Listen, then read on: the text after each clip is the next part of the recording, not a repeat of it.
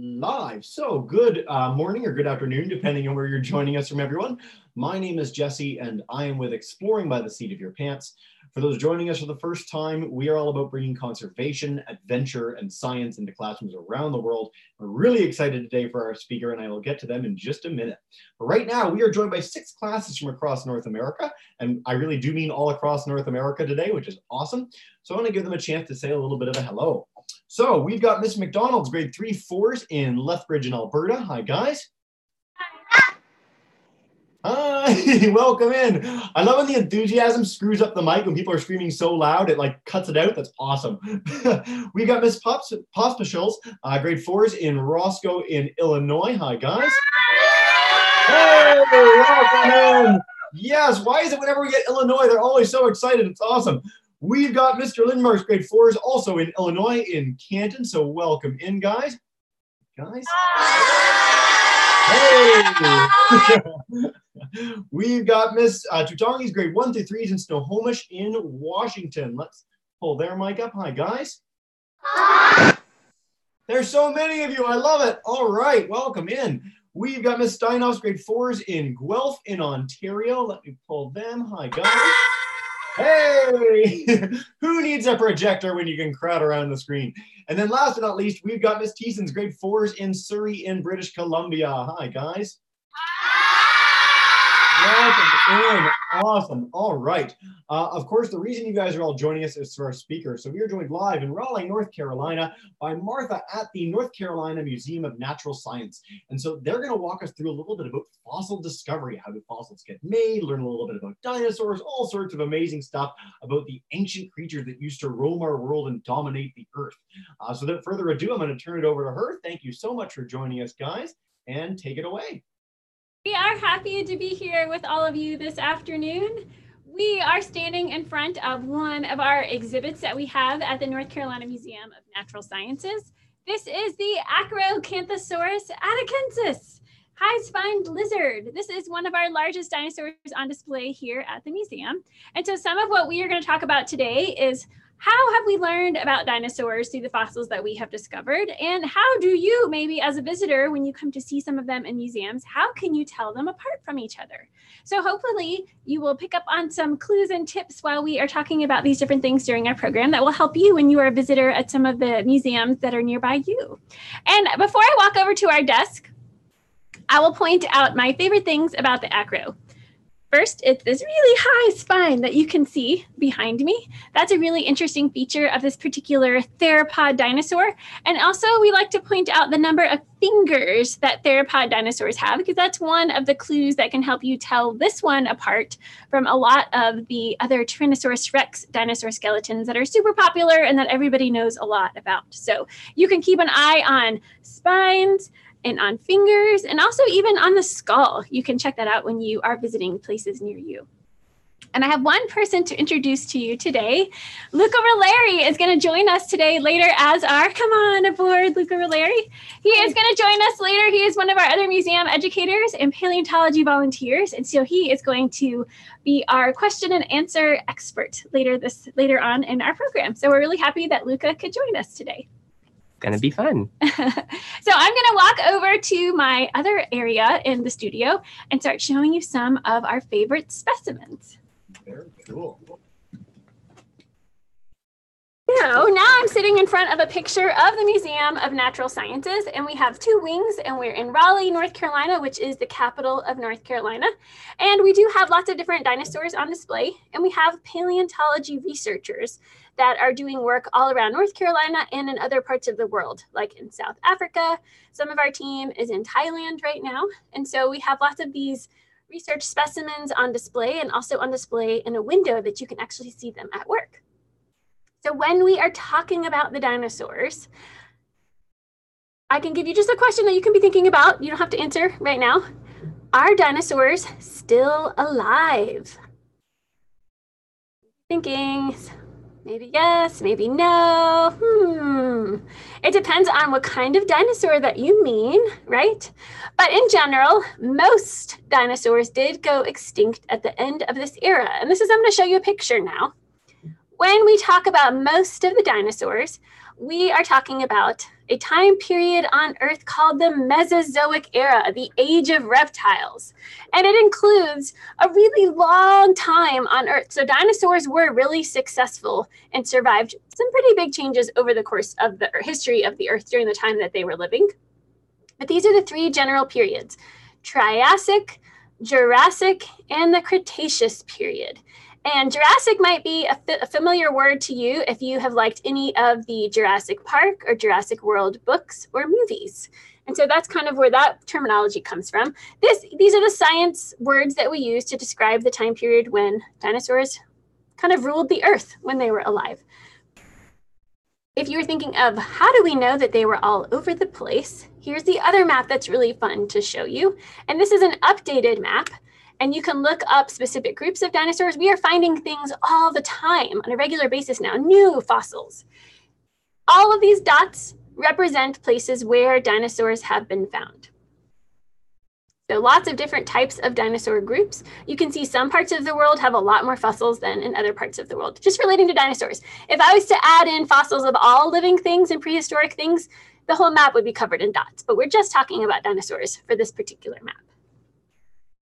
And then we know that Earth has changed. Earth is changing today, and Earth has been through really major drastic changes over its history. And so we're going to go through a few slides that show you how Earth looked when the dinosaurs were alive. So here's our first picture. This should look familiar, right? This is our Earth today. But then if you go back 220 million years ago, you have the Triassic period, and the continents look pretty different than how they are today. Then about 180 million years ago, you have the early Jurassic. It's maybe starting to look a little bit more familiar. And then you have the late Cretaceous, which is about 80 million years ago. So we recognize the shapes of these continents, even though there is water in places where we definitely do not have water today. So we were saying that dinosaurs were really successful as a creature when they lived on Earth. They were really well adapted and survived and lived in a variety of habitats and ecosystems. Why did they die out? Why did most of them die out? And this was a question, people maybe for 200 years have really been formally naming dinosaurs. And so people have been discovering dinosaurs and fossils for as long as people have been on the earth. They just didn't always know what they were or how they related to each other and how they related to other things found in other parts of the world. But now we know, and we know also why most of them went extinct. And we're even finding out even more specific details to that question. And the biggest answer is an asteroid, right? There was an asteroid that hit this part of Mexico, and it left a huge crater, Chicxulub crater. And this is pretty much what did in the dinosaurs. This is why they went extinct. Some really major environmental changes that harmed the food cycle and really created an unhospitable world for the dinosaurs. And here's a little illustration of maybe what that might have looked like. And then when you're thinking about fossils forming, so here's this big event where this thing comes out of the sky and it causes fire and really massive flooding and all of these big changes. We know this because we find fossils, right? And we find them in lots of different places. And so that's our next kind of thought process is we know what caused this big extinction event. And now we know how we got to be thinking about how do these fossils form? We haven't found everything that ever lived. We've just found small fragments of things that have lived in different places. And that's because fossil formation as a process does not happen everywhere, every time. So we kind of joke, step one in fossilization, what has to happen? Step one is a plant or animal has to die first, right? And then the step two is really the important part, is that it has to be covered really quickly. And usually it's covered by water that's carrying sediments, and those form a protective layer on top of these plants and animals that died, so that keeps them from decomposing and getting dragged away by lots of other animals or by other running water or even just by insects, other animals. So being covered by sediment is what keeps the bone from disappearing. And then millions of years of sediments, imagine how heavy that is and how much pressure that creates. It changes the bone and makes it more like a rock and less like the bones of living creatures. And we have a huge variety and diversity of size and sample. So here's our first picture. You might have seen this picture before. It's just such a fun picture. We really love to share it. It's an Argentinosaurus femur bone. And you all can be thinking to yourselves in your classroom, where is your femur? I can see you, so point to where your femur is. Oh yeah, everybody's doing the right general direction. Yeah, okay. So your femur is your thigh bone, right? That's your largest, strongest bone in your body. And so when we see a femur of this size, as in the Argentinosaurus picture, we know that this was a really large dinosaur. And we can kind of see where the other parts would relate to each other and how this size might relate to another type of dinosaur. Argentinosaurus is a long-necked dinosaur, a sauropod. So that was the largest dinosaurs. So these are really fun and really important in size, and everybody gets excited about seeing really big fossils. But there are some scientists who are focusing, and actually everybody does, because this helps you see what was going on in the ecosystem around the bigger creature. We are looking at the really teeny tiny fossils too, these microfossils. And so these are pictures or images and parts of teeth of sharks and small clams and mussels and tiny vertebrae of fish. And when we find this in the middle of a desert, because a lot of the places where fossils are found now are really dry and arid areas. If we find the parts of animals that live in water, we know that there used to be water there during the time of that living fossil, when that animal was still alive. So microfossils are equally important. They are just as important as the large fossils. So this is my next fun thing to share with you. One of the things as a naturalist, because that's what I do for my job, where I learn about lots of different kinds of topics and I get to share them with all of you. I think it's really fun as a scientist who's focusing on these prehistoric animals and plants. A lot of it is learning to recognize shapes and how they relate to each other. And so I have three objects here, three different bones. And so when we are talking about body systems and anatomy, we are comparing how things are similar and how things are different. And so do you know what part of the body these three bones might come from? They might come from, do you want to take let someone take a guess? Yeah, I can certainly. Okay. Let me give you to class. So Mr. Lindmark's class, what do you guys think? Where do you think those bones come from? What? Head, skull. Head, skull, yeah. So they are actually vertebrae bones. So your spine bones, right? And these are three bones. They're all vertebrae bones, but they are from three different kinds of animals. And so the shape of a vertebrae bone is fairly similar amongst animals with backbones, but there's some slight differences. So this is from a deer, like a deer that you and I could see today. So that's a backbone shape of a deer. This is actually from a whale, and this is a fossil. So a lot of the parts have broken off and been weathered away. And then this is actually a catfish. So they're all vertebrae bones, but they look different from each other. And I wanted to point this out to you because when paleontologists are finding the bones of animals, they are able to recognize what part of the body it came from. And then they're also able to recognize, does this look like something that we already have in our collections, or is this something brand new based on measurements and comparisons? Those are backbones. Let me show you two other bones and let you take a guess. All right, here are two bones. What part of the body do you think these bones are from? They're the same kind of bone, two different dinosaurs. Yeah, Miss Teason's class. How about you guys? What do you think? Make it wild guess, guys. Yeah. Stegosaurus, I don't know. Oh, your name. So you're naming a kind of thing, but what part of the body do you think those bones come from?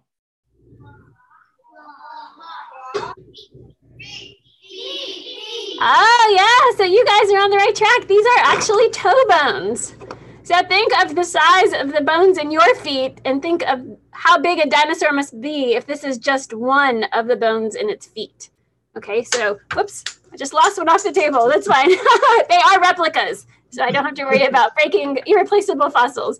So toe bone is another really great, unique shape that you can see and know that this is a toe bone. Is it something I know, or is this from a new animal? So comparative anatomy, comparing how animal parts are working in the animal and how they allow us to tell them apart from each other.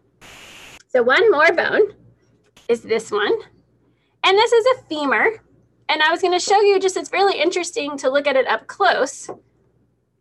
Usually when the fossils are weathering out of the rock where they are found, the rock matrix, they're often a different color than the rock that they are found in. And sometimes they are in this beautiful shape and we can tell what kind of bone they are even if they are in the rock. But sometimes they are scattered about and all we find are these little fragments. And we know that they are bone, but we don't know exactly what they came from. So this is a femur because all femurs have a general shape. And this one was actually broken in a few places. You can see kind of the spots where it was cracked. And they do fix fossils with glue. Just like if you and I break something, we use glue. They just use a special kind of glue for fossils. So here are the bone fragments. If you and I were looking for fossilized bones, we would be looking for these teeny tiny little holes. So if we zoom into these holes, you can see it almost looks like a sponge in this inner layer, and it's got an outer layer of bone and an inner layer of bone. Rocks do not look like this. And then some paleontologists will also tell you, I don't recommend that you do this walking around sticking things on your tongue, but some paleontologists will say if you want to know if it's a bone, you just stick it on your tongue to see if it makes contact like if it was a sponge. Not recommended, but just a little trick of the trade. So sometimes lots of fragments can be really interesting and good practice, and you know that then there's a spot that you can be looking for more bones. And then sometimes you get really lucky and you find these really complete skeletons or really good examples of bones of something new. And so that leads me to our next picture, because we do have paleontologists who are, remember we were saying they're exploring North Carolina and all around the world in different places. And so there are new discoveries of fossils being made. And if you come to see us in Raleigh, or if you get to go and visit a museum near you, you might see some new specimens and new discoveries on display as well. This is one of the new dinosaurs that's been recently named at the museum, Moros intrepidus. It looks a lot like a Tyrannosaurus Rex, just miniature. And Moros intrepidus, the scientific name, translates to the harbinger of doom, because it lives before Tyrannosaurus Rex appears on Earth. So it is a type of tyrannosaur dinosaur. It's just much smaller and appears earlier. So that's kind of a fun thing to talk about when you talk about science as well, is that we're coming up with these new names of creatures, and it's where they're found, features about that animal. Sometimes you just get to be creative and make a story with the discovery that you have as well. And so before we finish up, because I know we're almost at 20 minutes, it goes by so fast, I wanted to show a video, share a video with you, and it'll just finish us up right at that mark. And it talks about what our paleontologists are doing. And so you'll have a chance to meet some of them and see some of the places that they go. And then we'll have a time for Q&A. So here are our paleontologists going on an expedition. We're in this area, sort of in the central part of Utah. And the reason we're here is there's a very thin, narrow strip of rocks that are about 98 million years old. And it's a time period we don't know anything about the dinosaurs that were living here. So we came out here specifically just to excavate and prospect that little thin area of rock. Yeah, this is one of my favorite places to come. Utah is an absolutely beautiful state. And all throughout, there are sites that you can go and dig for dinosaurs, dig for other fossils. It's one of the best places in the world to come for fossils. So day one, we haul a lot of gear out to the site. We haul picks and shovels, and it's amazing. In paleontology, we use a range from a dental pick all the way up to a 60-pound jackhammer. And sometimes we flip between those pretty rapidly. So we'll be jackhammering for a day. We'll take off all the overburden. We'll be crack hammering with giant chisels. We'll find a bone. Everybody slows down. We use smaller hammers. We use finer chisels to remove rock that's close to the bone so that we can see what's actually in the quarry itself. And we don't want to use a big pickaxe, right next to the actual fossil because you don't want to damage anything. So we think of fossils as data, right? They're not just pretty things to look at. Where they came out of the ground is very important because it can tell you a lot about the animal, how it died, what kind of environment it was in. You're looking for the story behind the bones. And a large part of that story comes from the geology. So we go to a site, we find the bones, we see what kind of sediment it's in. Is it a lake? Is it an ocean? Was it deposited in a river, very far away from a river? What part of the skeleton it's from, whether it's a vertebra, whether it's a limb bone, whether it's a claw or a toe bone. When we're getting a specimen ready for transport, We can't just take it out of the ground and put it in a truck and bring it back because it's too fragile. We uncover the surface of the bone and leave it in the ground. We don't take it out of the ground right away. And then we'll mix up some plaster in water and cut burlap strips. We'll dunk those in and cover that whole specimen encased in rock and plaster. And we'll undercut it and flip it over and jack it the other side, and it's all ready to go back to the museum. Once we excavate things and we wrap them in plaster and burlap jackets, we then have to haul them all the way back to the vehicles. We will strap it down with ratchet straps down to a backboard or a sled and get a bunch of people around it and carry it together in unison back to camp. If we have a really heavy jacket and we can't drive up to the location, there's only one way to get it out of there, and that's using a helicopter lift, and that can get pretty expensive too.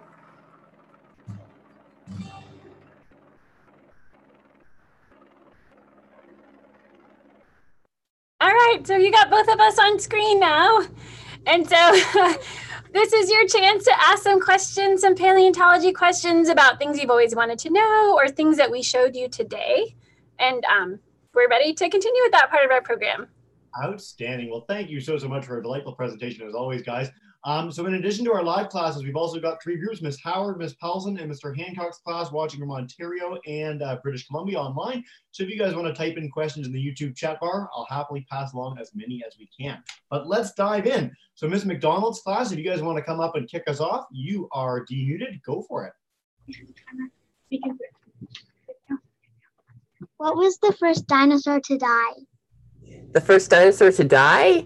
So the first dinosaurs that we have fossils of, like the earliest dinosaurs, are a lot of small meat-eating dinosaurs, mostly from South America. One of them is called Eoraptor, which means dawn thief. Another is Herrerasaurus, which means Herrera's lizard. It was named after the paleontologist who first found it. They were some of the first dinosaurs to ever appear. The last dinosaurs to live on the planet are the really famous ones, like Tyrannosaurus, Triceratops, and Ankylosaurus. And they lived about 66 million years ago, and they were the last of the non-avian dinosaurs to survive, and they saw the asteroid hit, and yeah. Very cool. I also, sorry, you mentioned T-Rex, and I love highlighting for classes that we are closer in time to Tyrannosaurus than Tyrannosaurus was to Stegosaurus. So many people lump dinosaurs together, but yes. Oh yeah. Yeah, that's mind-boggling. We call it deep time. Deep time can be kind of hard to comprehend. Yes. Yeah. Very cool. All right, Miss Pospisil's class, if you guys have a question, come on up. Go. Loud. How long does it take to get plaster on a big fossil? No, that's a really, really good question. On a really, really big fossil, it could. So what we do is when we're in the field and we have uncovered the fossil and we're ready to put the plaster on, it is kind of time constrained. So we mix up this giant vat of plaster, and then we have burlap strips that we're soaking in the plaster and putting over the bone. But the thing is, the plaster, it dries really quickly.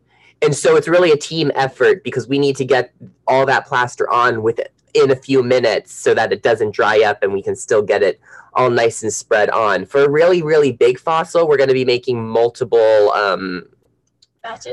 batches of plaster, and so it could take, and then we're also going to put a bunch of different layers on it because we want to really protect the fossil during transport. So depending on the size of the fossil, it could take a few minutes to maybe 30-45 minutes mixing all the batches together and putting on all the layers. Very cool. All right, let's head to Mr. Lindmark's class. If you guys have one, go for it. What is the rarest fossil you guys found? That's a really good question. So here at the museum, probably the rarest fossil we have is the one Martha was talking about, Moros. Dr. Zano found the bones of Moros back in 2012. And so far, the leg, it's an almost complete leg and some claws and teeth of Moros. And those are the only fossils we have of that dinosaur. No one else has found any Moros bones that we know of. As far as just in general, a lot of dinosaurs, so the process of fossilization is really, really rare. Like it needs very precise, particular things to happen for a bone to turn into a fossil. And because of that, fossilization as a whole is pretty rare. And we have a lot of dinosaurs where they're only known from 1 or 2 bones. So overall, finding a dinosaur is super rare. That actually is a nice segue into a question from a class on YouTube. So Madame Howard's class in Ottawa wanted to ask, so other than dinosaurs, is there another rare specimen you have? Is there anything of another kind of creature from other periods of history that's really unique that you guys have at the museum?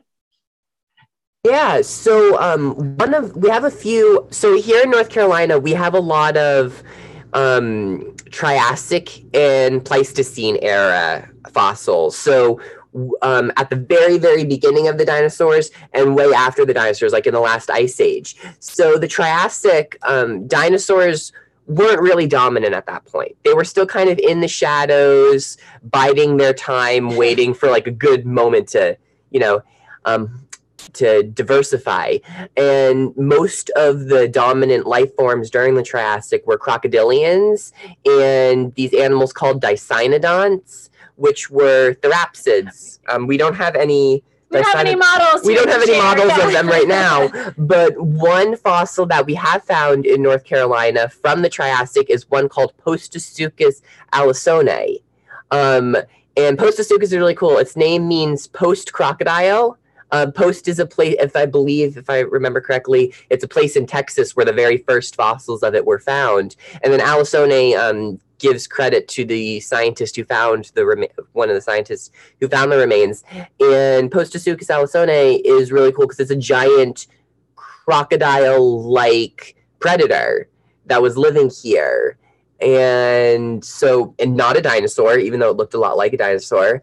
And then on the other end of the spectrum, during the Pleistocene was only about, it ended only about 10,000 years ago. So really, really, in the big picture of time, really, really recent. And we have mastodons and Arematherium, which is a giant ground sloth that was living in North Carolina. And we actually have the fossils of both of those on display at our museum. This is Arematherium, the giant ground sloth.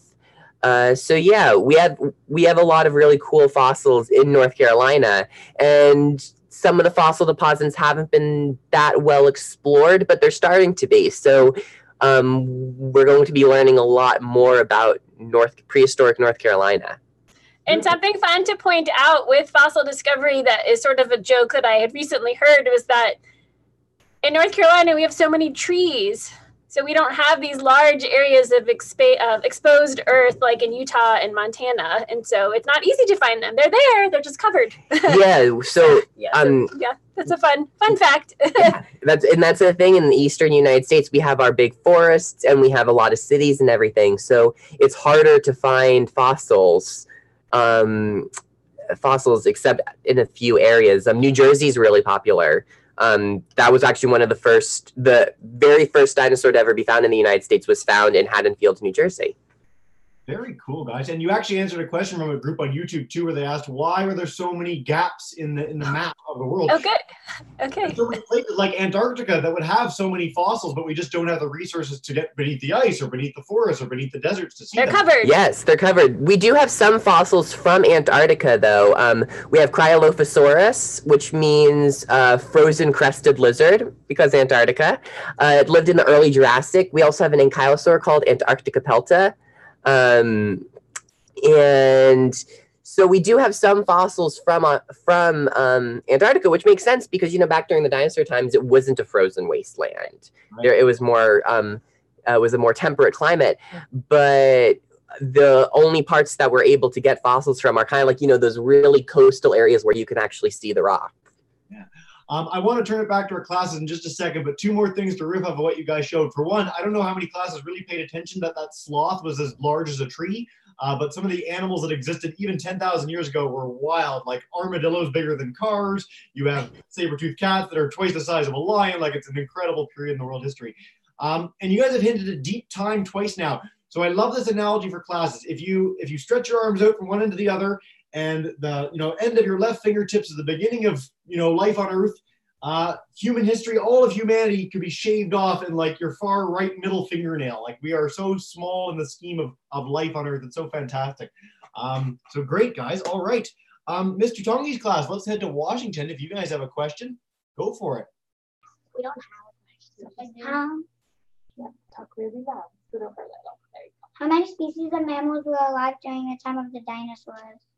Good question. How many species of mammals were alive during the time of the dinosaurs? So that's actually a really, really interesting question. So mammals evolved relatively early. During the first mammals, I believe, are found during the Triassic. And for a really long time, we thought they were not very diverse. They were just kind of like small, shrew-like things living in the shadows of dinosaurs. And for a really long time, that's the only fossils that we had. But recently, especially in China, China has these beautifully preserved fossils that showed feathers on dinosaurs, but also a lot of mammals. And what we found is that mammals were actually much more diverse during the time of dinosaurs than we originally thought. They weren't just the small insectivorous, insect-eating shrew-like things. We also had some herbivorous ones. We had some amphibious ones, so living near water. We had gliders, kind of like modern day sugar gliders. So you think like 10 species, 20 species? There was probably several hundred species of mammals. Like they were much more diverse than we originally thought. The only thing, once flowering plants started to evolve, we started to get mammals that were adapted to eat seeds and flowers and things like that. The only thing that really kept, and some weren't even that small. Some were the size of like a badger, which if anybody's ever seen a badger, that's surprisingly big animal. Yeah. But it wasn't until the dinosaurs became extinct that they were able to expand into areas like horses as large herbivores, or whales in the ocean, or humans coming down from trees. Very cool, guys. I love you mentioned the number of species, and this is something that we come back to in fossil talks a lot. That like right now on Earth there are millions of kinds of animal, and yet we have fossils for like mere thousands of kinds of animal, including dinosaurs from hundreds of millions of years. And so there are so many creatures that existed that we don't even know. Like we may never find a fossil of them because fossilization is so hard. So very cool. Yes, and one of the things is like certain habitats are more beneficial to fossilization. So forested floodplains, things in swamps, things near rivers, those are going to be fossilized. But animals that were living in the mountains or deep in rainforests, we're never going to know whether they existed. I remember reading somewhere that scientists think that we're only ever going to know about 1% of all life on Earth. That's crazy. Okay. All right. So for you guys as kids, as scientists, if you go out, you are likely to find new species. We're finding new dinosaurs and new other species all the time. All right, Ms. Steinhoff's class, if you guys want to come up, go for it. How long does it take to get a dinosaur to the museum? It can take a few years. So when we go out into the field to dig, the first step is prospecting. So we put on our backpacks, we get our equipment, and we basically just go hiking. And we're looking for signs of fossils. We're looking for the little fragments of bones that have eroded out of the hill, and then we follow those up the hill to find where the bone layer, where the bones and the fossils are coming from. After that, a lot of it is bureaucratic. We need to get permits from the proper authorities. The Bureau of Land Management is huge in that regard. They're very, very wonderful people who are very helpful.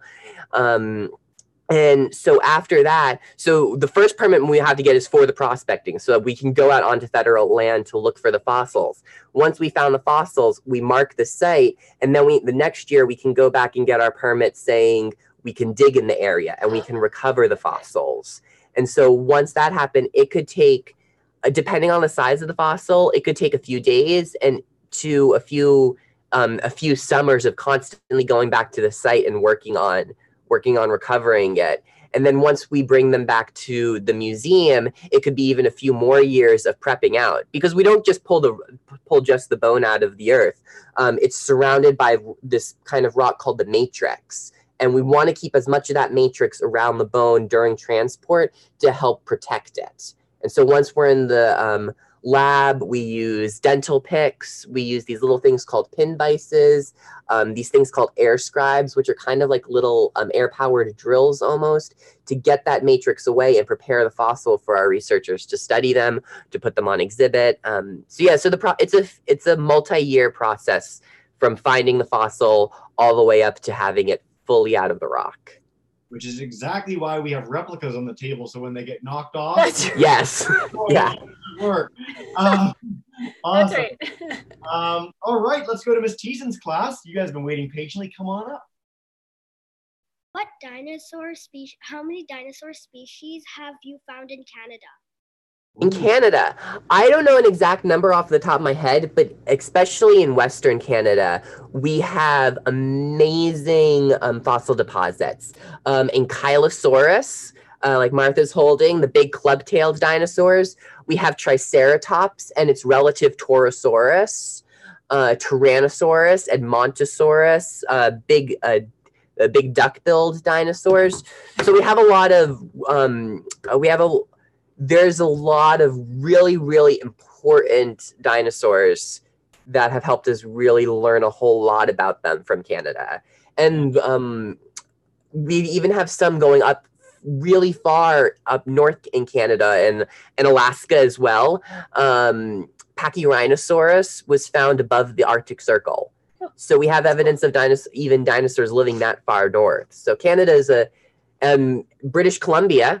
Actually, just this past year, a new dinosaur was named by Victoria Arbour. She's a Canadian scientist who did a research fellowship here in North Carolina. So that was super exciting. It was I believe the first or second dinosaur found from British Columbia. It was a little ceratopsian, so a little dinosaur related to Triceratops, but much smaller. Yeah, so Canada has a lot of really cool dinosaurs. Canada and the States, both countries are really rich in fossil beds, and every year teams of scientists go to these places to find a huge variety of new species.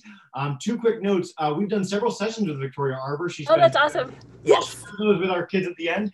And I'm going to pass along a link to a creature called Borealopelta, which was this ankylosaurus, the one with a huge club on his tail. That's one of the most beautiful specimens ever found in the history of science. It's absolutely, it looks like a dinosaur that just literally fell asleep. It does. It's absolutely gorgeously preserved. You should get a picture of it. We will nerd out about it later, but we'll dive back in with some classes. Okay. So Miss Powelson's class also joining us on YouTube. So they are coming in from, it wants to scroll, there we go, grade 3s in Kamloops in BC. And they wanted to ask, this is very subjective, but I like the question, what is the most dangerous dinosaur ever to exist? So that is a very subjective question. T-Rex is probably definitely up there. But T-Rex wasn't the only giant predatory dinosaur. We also had Giganotosaurus from down in South America. We had Acrocanthosaurus, like we have in our museum. Carcharodontosaurus, which was related to Acro and Giganota.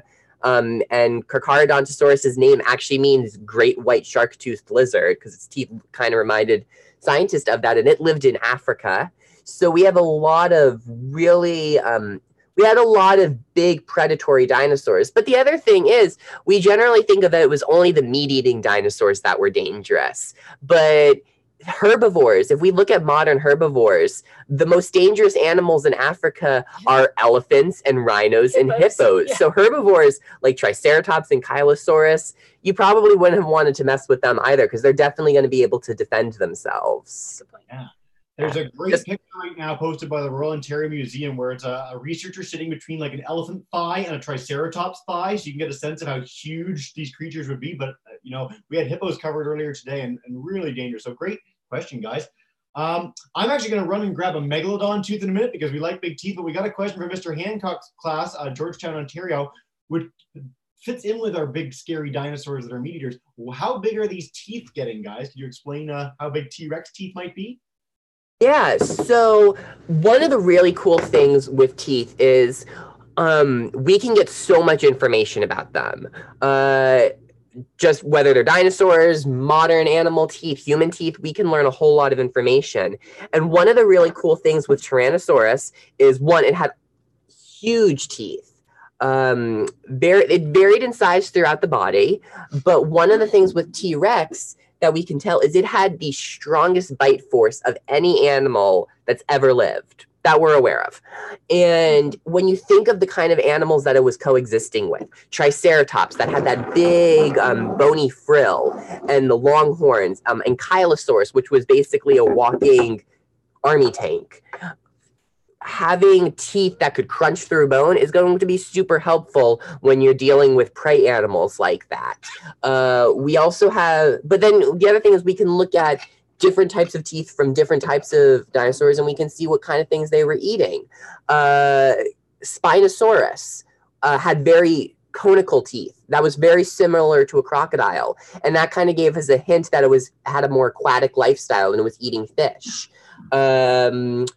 We have teeth from sauropods, so the big long-necked dinosaurs like this, which are kind of scoop-shaped and showing that they probably weren't chewing their food because they didn't have a lot of those flat grinding surfaces when compared to something like a hadrosaur tooth, which had this big grinding surface to chew up its teeth or chew up its food. So yeah, so the biggest teeth probably belonged to the meat-eating T-Rex kind of dinosaurs, but teeth are super, super valuable. We can learn so much from them. Also, we use teeth replicas. Yes, these are all replica teeth. Awesome. All right. Miss Thiessen's class has to go in a minute, so I want to bring them in for a second question really quick, and then you guys can hit it right after. Go for it. Are there any animals on Earth that are like dinosaurs? That's an excellent question. So if we look at the evolutionary relationships of dinosaurs, dinosaurs are part of a group of animals called archosaurs.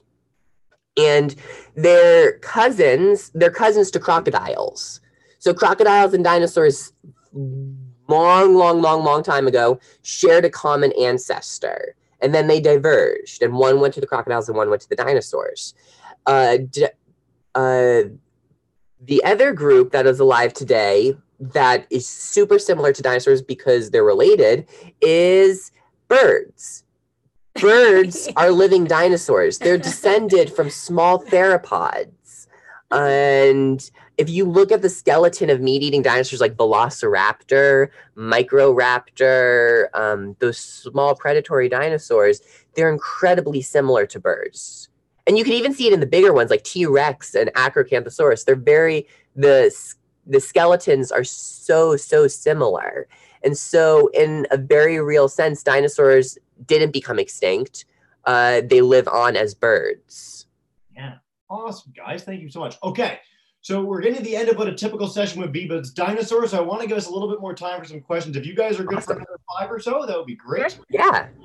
Yeah, I'll really quickly show. This is a megalodon tooth too, so the biggest shark tooth ever to exist. So very, very cool, and not a replica, so I'll be very careful with it. All right, let's dive in back with Miss McDonald's class. If you guys have another one, come on up. Everyone's got a question. And this is our last question. We unfortunately have to go for lunch, but thank you for having us. Yeah. What is a T-Rex's closest relative? So T-Rex are not one of the dinosaurs that evolved directly into birds. So they don't have any direct living ancestors, even though they're still, being theropod dinosaurs are related to birds. But T-Rex's closest living relatives were other tyrannosaurs. So there was a dinosaur called Daspletosaurus and Albertosaurus. Maros, the dinosaur that Dr. Zano named, was an ancestor to T-Rex. So T-Rex had a family of dinosaurs that was very, very similar. Its closest relative was one from China and Mongolia called Tarbosaurus, which means alarming lizard, because if you were to run into it, you'd probably be very alarmed. But yeah, but again, their relatives, the birds, do live on, even if they weren't directly leading into birds, the tyrannosaurs. More for teachers than the students, but there's a really fantastic book out right now on Tarbosaurus or on a skeleton called The Dinosaur Artist. So I really recommend that to you guys if you're keen on dinosaurs to share widely. It's fantastic. All right, let's go to our Illinois classes. So Mrs. Pospischal's class if you guys want to come up first. Be loud. What's the first and second in Jurassic period? Can you repeat that one more time, please? What's the first insect in the Jurassic period? Insect in the Jurassic period. Insect. Thank you. Okay. Insect. You know, that's a really good question. I don't know that much about prehistoric insects, to be completely honest. But if you guys want to get your teacher, can always feel free to email us, and we can talk to some of the entomologists here at the museum, and we can email her back and get an answer for you. Cool. Can we find the email for that just off your website, or do you want to share it with us and we can share it with you? So it's outreach@naturalsciences.org. Perfect. I will put that into the chat bar too. Perfect. Okay. Excellent, guys. Worth noting for our classes as well, the period before the dinosaurs, Carboniferous, you get insects like millipedes that are 6 foot long and a foot off the ground. You get dragonflies that are the size of seagulls. You get some really, really cool creatures too. So I'm glad an insect question you got brought up. Yes. All right, Mr. Lindmark's class, come on up, guys. Okay. How many fossils do you guys have? In our museum, I remember hearing 1 million or something like that. We have a lot of fossils here at the museum. They're not all dinosaur fossils. We have a huge invertebrate collection. We have a lot of mammals, whales, mastodon, things like that. But I believe it's around 1 million. It includes different species of sharks as well. Yes. So it's lots of different small things, drawers full of different fossil specimens. Very cool. All right. And then let's head to Mr. Lindmark. Yes. Come on. Yeah, go for it. Sorry. All right. Do we get another question? Yeah, go for it. Sure. Can I go? Oh, it's dinosaurs.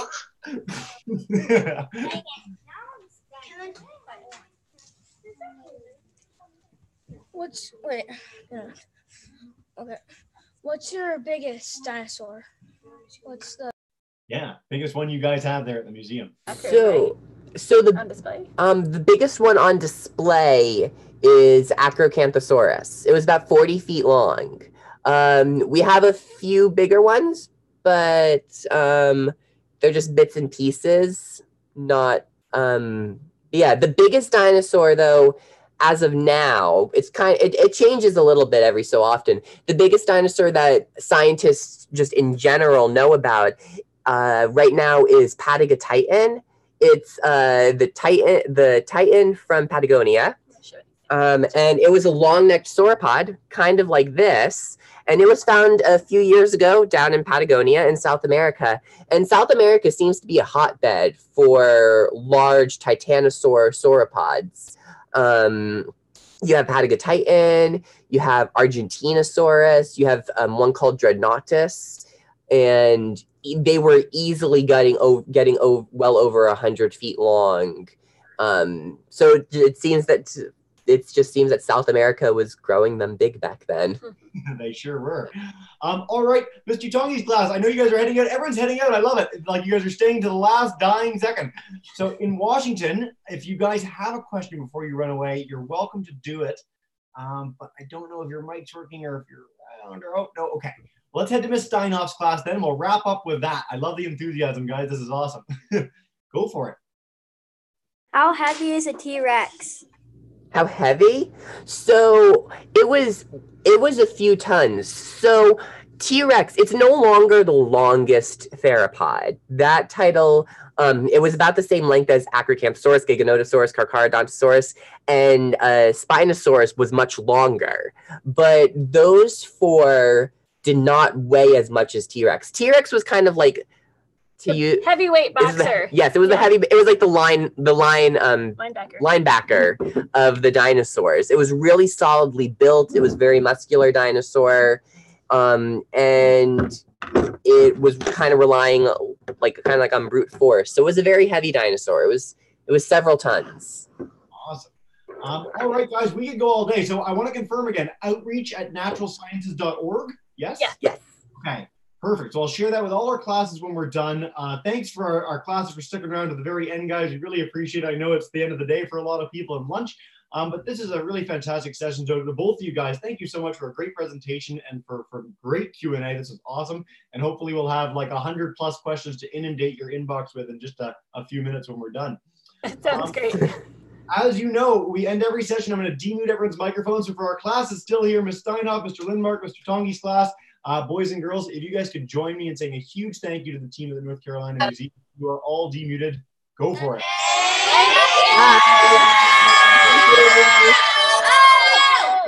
Awesome. Awesome, guys. We appreciate this so much, and we look so forward to having you guys back soon. That was awesome. It was fun. Bye.